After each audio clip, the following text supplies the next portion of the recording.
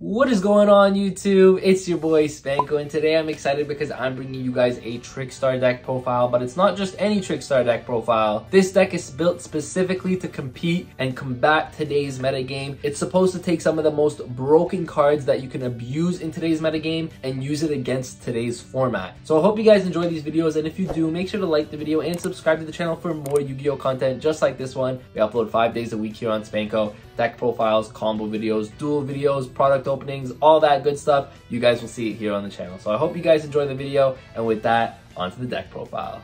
Alright, so just before we get started with today's video, I do want to say, as you guys are looking at the profile here, it is more of an anti-meta build of Trickstar, and the reason for that is because this deck can actually abuse some of the most broken and some of the most powerful cards against today's format. So we're talking Sprite, Tearlaments, Despia, Sword Soul, all that good stuff. This deck is essentially built to beat those kind of decks, because once you get your setup going, you're pretty much going to have an easy time against a lot of those decks, because they have a tough time playing around some of these very broken and powerful cards. So let's get started here. We of course are playing 3 Trickstar Candina, 3 Trickstar Licorice. Now I know some people wanted to play Licorice at 2, but I think in this build specifically you need to be playing 3, because one of the main win conditions outside of stunning your opponent is you actually being able to burn your opponent, and so this way you can deal enough damage to actually game them, because you can sit on a floodgate, but if you can't game your opponent, then it doesn't really do anything for you. So Licorice is really important for that reason. Then of course we're playing the 1 Lilybell. This one's very mandatory, as well as 2 Trickstar Corobane. This is the lineup that I'm really liking for this engine. I don't think I want to play more than this. These are just the best ones, and I think it's the most consistent engine. Then, because we all know Light Stage came back to 2, so we're playing the 1 Terraforming as well as 2 Light Stage. The 1 Terraforming now I think is viable because we have 2 Light Stage. Hopefully on this upcoming ban list we get Light Stage back to 3, but for right now we're playing with 2 Light Stage, and I think this just makes sense, these ratios, because now you can actually Candina and search for your reincarnation rather than needing to search for your Light Stage right away. So with the Terraforming availability, it makes a Light Stage just a little bit easier to get into, so you want to be playing these ones. Keep in mind, at the end of the day, if you're setting up Light Stage with Candina and like reincarnation, you're in such a good spot, because of course, like we're going to get into right now, we're playing 3 reincarnation and 3 Droll and Lockbird, which is another win condition for you. If you set up the double reincarnation Droll lock, your opponent is playing with no hand essentially, and then you're going to have so much advantage, you're pretty much winning the game. So the really cool thing about this deck is not only do you have the win condition of all these broken cards that you guys are about to see soon, but you also have this win condition here where if you set up reincarnation Droll, you're 100% winning the game. There's no way your opponent is coming back from that, especially because you're going to be doing so much burn damage with Licorice. You're going to have a big setup. If you Licorice bounce back at Candina, you can normal summon the Candina, and then you can keep going from there, right? So there's just going to be so much resources for you versus your opponent who's not going to have anything. I don't think I need to explain this further, because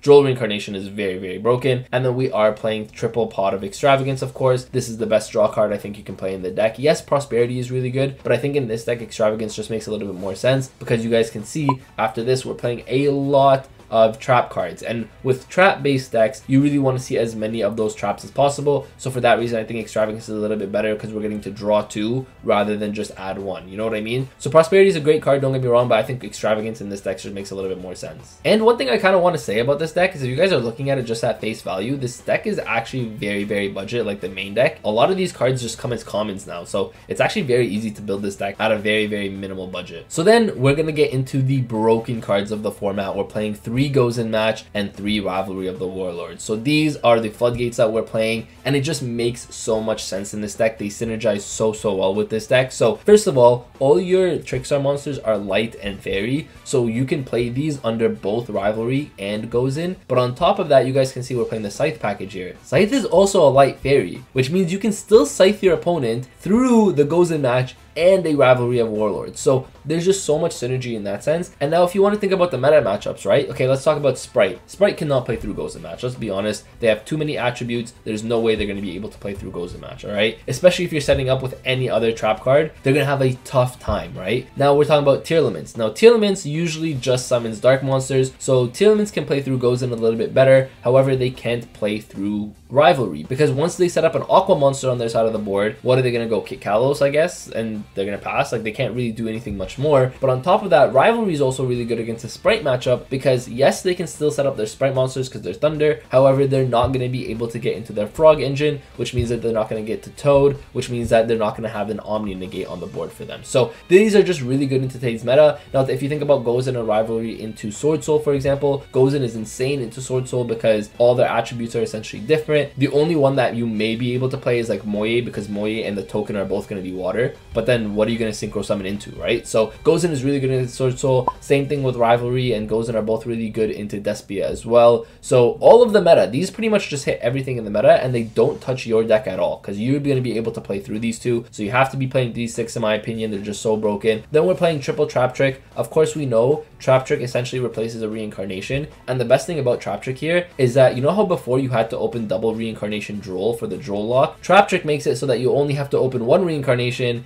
and 1 Trap Trick, because Trap Trick will act as your second reincarnation. Trap Trick is also going to search these other cards that I'm going to be showing you guys. So we're playing 2 Artifact Sanctum here, of course. Sanctum gets you into Scythe, you Scythe lock your opponent, and then the nice thing is you're playing a Light Fairy, which this is going to give you access to your extra deck as well. And again, it synergizes very, very well with the Gozen match as well as the Rivalry of the Warlords. So Artifact Scythe, I think, is just so powerful in this deck. And then we're playing triple Imperm. Now you guys can see that a deck like this that's playing so many traps can kind of struggle going second. So for that reason, I think Imperm made a lot of sense, because it's a hand trap for you if you are forced to go second. And so there's kind of a really good reason. It's also searchable off Trap Trick if you need to. But yeah, this is kind of why you want to be playing the Trap Trick, just give you more versatility. And then we're playing another really, really broken trap card in today's format, Different Dimension Ground. Now, one thing about the tier limit matchup, for example, is all of those cards need to be hitting the graveyard, and this card doesn't let them hit the graveyard. But not only against the tier limit matchup, even if you think about the Sprite matchup, right? If you Different Dimension Ground them, they're not going to be able to send like their Swap Frogs or their Ronin Totems from their deck to the graveyard for the Toad play. But on top of that, if you Different Dimension Ground them, what are they going to be summoning off of their Sprite Elf, right? Because everything is going to be banished. So this card does hit Sprite. It hits the tier limit matchup, of course. And of course, if you think about Sword Soul, if you think about Despia, everything getting banished is actually not good for them, because they need resources in their grave. So for that reason, I think the Different Dimension Ground is broken. And of course, you can search it off the Trap Trick as well. And then the only reason we're playing 2 is because we're playing the 1 Macrocosmo, which is essentially your 3rd copy, because Macrocosmo says that all cards sent to the graveyard are banished instead. And the really nice thing is here, you guys can see the best part about Trickstars is Licorice is always going to be bouncing Candina back to hand. And then so essentially every single turn, you shouldn't be having these cards going to the graveyard, which synergizes really, really well with these traps over here. And then we're playing the 1-dimensional Fissure as our 40th card. I wanted to play at 40 on the dot, but these are just 2 anti-meta cards that are just so powerful in today's format that I really wanted to play them in the deck, because they can come up and they are very powerful when they do. So this deck, this 40 card main deck, I think is very, very powerful. I wanted to play 41, and the 41st card was Called by the Grave. Now I wanted to play Called by the Grave just potentially to protect the reincarnation from something like an Ash, but I just think you didn't need it. You could play 41 though. I just wanted to let you guys know that if you wanted to do that, you could play 41 with the Called by the Grave. But I think this 40 on the dot is very, very crisp and very, very clean. So then moving on to the extra deck here, we are playing 2 Constellar Pleiades. Now what's the best thing about Pleiades? It's a level 5 that you can make with a Scythe and a Korobane, and you can also make it under your Gozen match because it's a light monster. So it being light just synergizes even further with this deck, because it's like, hey, okay, I have a Gozen match flipped up, I have a Korobane and I have a Scythe on my board, but the Scythe is now essentially useless unless my opponent has no monsters and I'm just doing a bunch of damage. But if my opponent does set up some kind of board, then you can go into your Pleiades under Gozen match. Pleiades can bounce a card, it can attack with Pleiades, and Pleiades is just such a good card in this deck. So I'm playing 2 of these. You guys can see we're playing 2 of most of the stuff in the extra deck, and that's because we're playing Extravagance, of course. You rarely go into the extra deck, but it's just good to have, because when you do go into it, it's very, very powerful. Then for another level 5 we're playing is 2 Volcasaurus. Volcasaurus is one of those cards that I think is really just good into time. Trickstar in general is good into time because you're going to be doing a lot of burn damage, but Volcasaurus is just that extra card that's like, hey,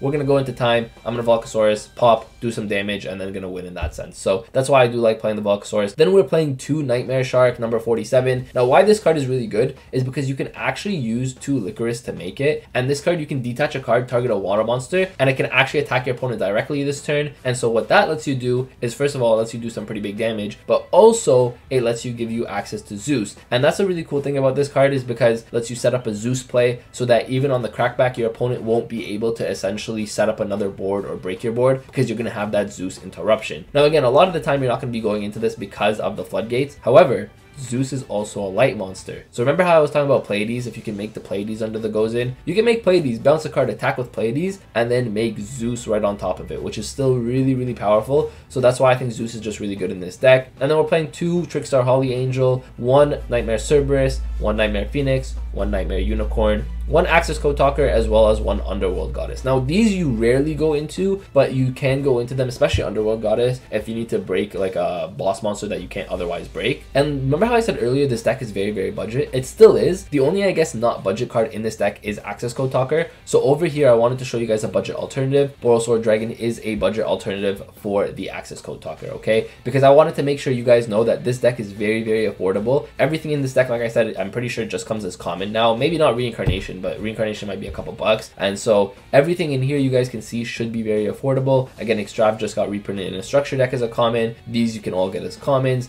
These come as super rares, I believe. Very, very budget deck. So I wanted to make sure you guys had access to this, and because of that, I wanted to show you guys Access Code, which I think is technically a better card. However, if you guys are budget players or need a budget alternative or don't have access to Access Code, then you guys can play Borosword instead. It doesn't make that much of a difference. You're rarely going into it anyways, to be honest with you. The most important things in your extra deck are your Pleiades and your Zeus, and then I guess you could argue Nightmare Shark, but that's really it. Nothing else is going to be that important in your extra deck. So with that being said, I think this deck is very, very powerful, very anti-meta build of Trickstar. However, I think you guys should try it out for yourselves because it really is built to beat pretty much anything in the meta. So that is it for today's video. I hope you guys did enjoy. This is my take on Trickstar. I just think this is the most competitively viable way to play Trickstar in today's format. Keep in mind, a lot of the most broken cards that you guys are seeing in this deck profile, a lot of people won't have inherent outs for. So it makes a lot of games really easy when your opponent is not prepared. Now let me know in the comment section down below if you guys have any suggestions or any opinions or any ideas, because that's how we get better together as a community. Now, if you guys did enjoy the video though, make sure to like the video and subscribe to the channel if you guys haven't already. It's free and it helps support your boy so I can continue creating content just like this one. So I hope you guys did enjoy. Thank you guys all for watching. I appreciate every single one of you. And with that, Spanko signing out. Peace.